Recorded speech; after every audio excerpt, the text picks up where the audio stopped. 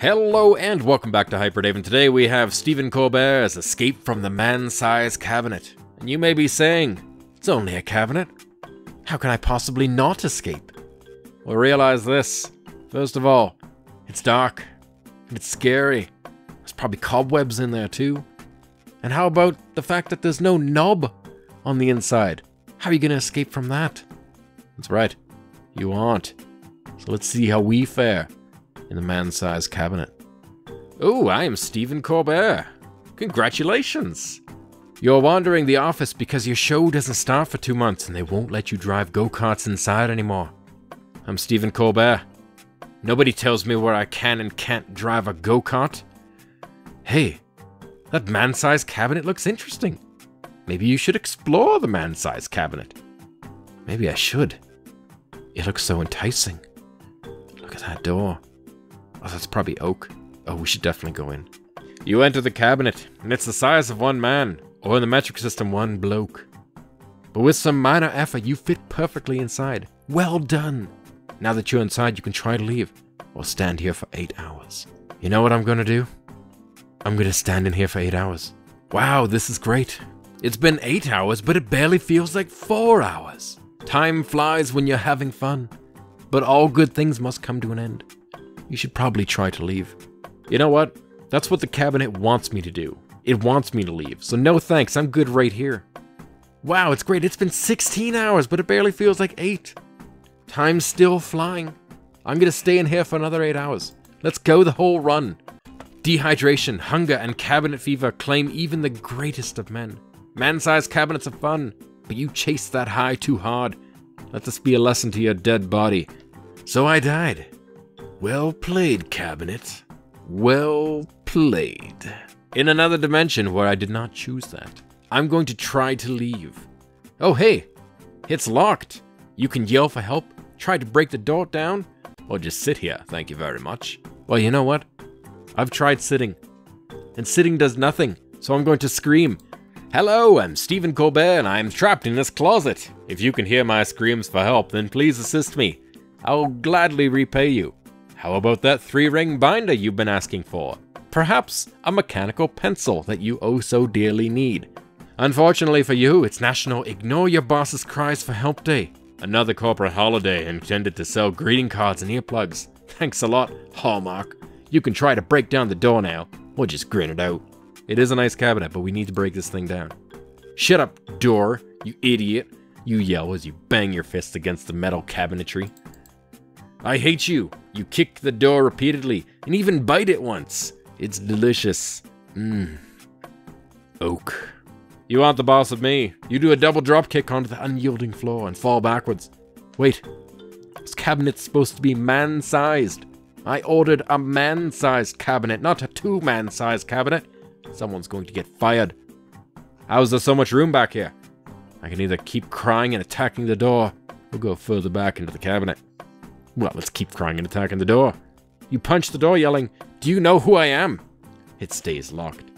I'm gonna punch it again. You headbutt the door, so violently you black out for a second. Or do you?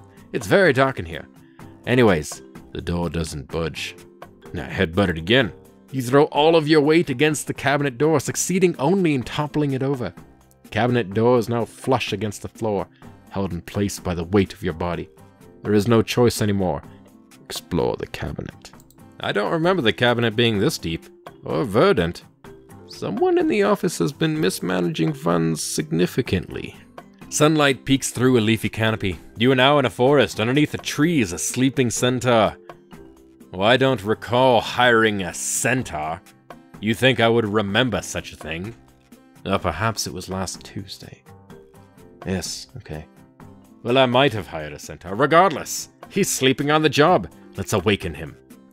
The centaur awakens with a start. Hey, no matter what I said in my sleep, I definitely wasn't dreaming about a lady with a horse top and a person bottom. Whoa, are you Stephen Colbert?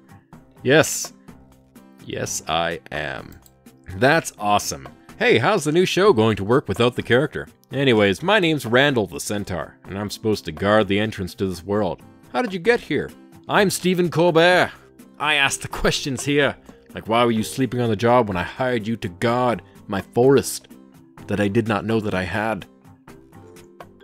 And also I got locked in a cabinet. Seriously? Yeah. Yeah. Locked in a cabinet.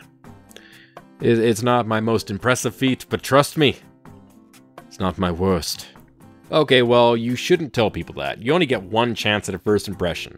Look, your visit to this land was ill-timed. Murloc, the evil wizard, has cast a pall over this land. He wants to stifle the sound of laughter from the universe and spread suffering for some reason. No one gets it. He lives in a castle of skulls on the other end of the game map. You must go, brave late-night host, and defeat him. Only then can you return to your world. Take this to aid you in your quest. He gives you a candle. It never goes out. It's basically magic. I, Stephen Colbert, do like candles, especially magic ones. I don't see how we appropriated the funds in the office to get it, but I appreciate it. Randall sniffs the air. You have to go now. Some important centaur business has come up. Later, Randall. Have a good summer. Don't sleep on the job anymore. Now you're in an Ice Kingdom type environment. That was very quick. A snowstorm has begun swirling around you, but there's a man-sized cave ahead and an ominous castle in the distance. Well, clearly when given the choice, I always go to the castle. Ominous or not. Are you kidding? The storm is way too bad right now. You've made a very reckless decision for such a famous and handsome person. You should go back and find somewhere else to wait. Alright, so this time we shall go to the man-sized cave, because I chose to. Not because the game told me to. Wow, this is cozy, and somehow familiar. Something glints in the darkness, like a helpful key or valuable gemstone. I, Stephen Colbert, enjoy gemstones. Do you pick up the item? Yes, I do. Hey, it's a key. That's pretty straightforward. Suddenly feels like this cave is pretty cashed out. Shall we exit the cave? Or stand here for another 8 hours? I think we should stand here. Leaving is what the cave wants us to do. Boy, this never gets old, but you're running low on supplies. I don't care. Stand here another 8 hours. You die, obviously. You win this time, cave. You win this time. Suddenly, in a different universe, I make a different choice. This time, I exit the cave.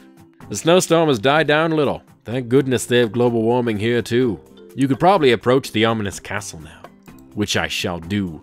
This is great. You set goals for yourself, and you pursued them. You attained them. You're Stephen Colbert. Nothing can stand in your way. Suddenly, something stands in your way. A lumbering beast leaps from its hiding place in a snowbank. It's 12 feet tall with a bear trap for a head. You wonder, how did it even hide in the first place? It's 12 feet tall with a bear trap for a head. And how is that biologically accurate? How could it possibly eat? It's a bear trap. It would just fall out of the back. Does the bear trap grow with him? When he was younger, did he have a small bear trap? These questions are too much. Let's just face the beast. I'm a monster and I eat gold and use bones for currency. Give me your money. Is he talking about your gold or your bones? Either way, you're gonna have to fight your way past this thing. I could either punch it in the head, try to reason with it, or say intimidating lines from movies. Well, I'm going to go with the movies option, really. Pain don't hurt, and I ain't got time to bleed. I'm here to kick ass and chew bubblegum, and I'm all out of bubblegum. Luke, I am your father, so show me the money. They don't have movies here, so the monster has never heard this kind of unhinged bravado before. He flees, squealing. From his pouch, he was wearing a pouch, tumbles a crystal dagger. Ooh, I'll take a crystal dagger. Stephen Colbert likes crystal daggers. If you're getting Stephen Colbert a present, that's one to get. It's so fancy. Definitely the same type of dagger that you'd use at a wedding or state dinner. You pick it up, because, come on, if you're not ready to approach the castle now, you never will be. Commit to something for once. I, Stephen Colbert, know that I can commit to this, just like I committed to the cabinet. And that was a manly commitment that I did. You would not see a baby in that cabinet. That's absurd. A baby can't even reach the handle. So we shall approach the castle. As the castle comes into focus, you see that it's entirely constructed of frosted over human skulls. And that's super cool. And technically it's in my office, so it's mine. And I'm going to make that my office. And no one else is allowed in. except for janitorial staff. Because cleaning it, I mean, it's a large castle. Okay, fine. I mean, there's some mortar and rebar in there, but that's just to get it up to code. How often do you see a castle that's even partially made of skulls? It's difficult to get that permitted. Unfortunately, entry to the castle is barred by a massive wooden door. There's an ornate keyhole in the door, but the keyhole is frozen over with ice. Well, we shall try the candle, of course. It has no effect. Ever have the lock freeze on your car door and try to thaw it with a cigarette lighter? Does that work in real life? Write in, let us know. Alright, we shall try the key. I feel like you're not paying attention. The keyhole is still blocked with frozen water, or as the scientists call it, Issei. We shall try something different. You chip away at the ice with the crystal dagger, successfully unblocking the keyhole. It just goes to show you that most problems can be solved using brute force and a crystal dagger. Try the key. Alright, the massive door swings open into an ornate room. Deep in the great hall, atop a golden throne, sits a cloaked figure wearing a villainous scowl. This could only be Murloc, the evil wizard from before. He beckons for you to approach. You could always flee, because you're a talk show host, not the savior of an interdimensional cabinet kingdom. I, Stephen Colbert, may only be a talk show host, but I do not flee from my problems. This isn't the first evil wizard living in my cabinet, and it sure as hell won't be the last. Let's approach. Ah, Stephen Colbert! At long last, the prodigal son returns. I've been waiting for you. It's funny. We're not so different, you and I. You know, the world needs men like us. I could stab him. Someone who makes the difficult decisions and maintains order. He's distracted. I could totally stab him. In truth, I'm a man of peace. Oh man, I should really stab that guy. You know, in some ways I envy you, but it is a wise man who... Stabbing. It's time for stabbing. Just call me Stabbing Colbert. You stab him with your dagger. He screams, "Aw, dag." And now you know why they call it a dagger. Why did you do that? I was just explaining how I was going to use my magic to bring peace and prosperity to all peoples of this land. Did you just come here to kill me because the first person you met here told you to? What's wrong with you? If you stepped off a plane in a new city and someone told you to murder the mayor, would you just do it? That sounds like something an evil wizard would say. No mercy. We shall set him on fire. You throw your candle at Murloc.